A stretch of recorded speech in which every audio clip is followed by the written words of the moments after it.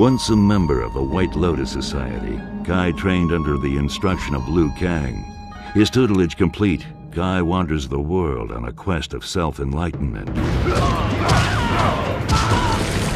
Kai is a member of the White Lotus Society, which is an organization formed by Raiden to protect Earthrealm.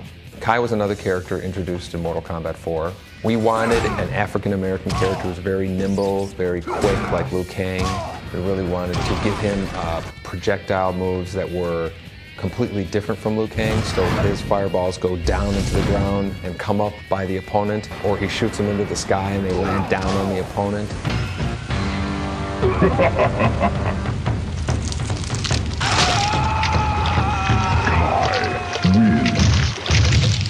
Fatality. In Mortal Kombat 4, he actually was able to stand on his hands and walk around on his hands, which, you know, I wish we could have had created that for his alternate fighting style in Armageddon, but there really wasn't time to do that.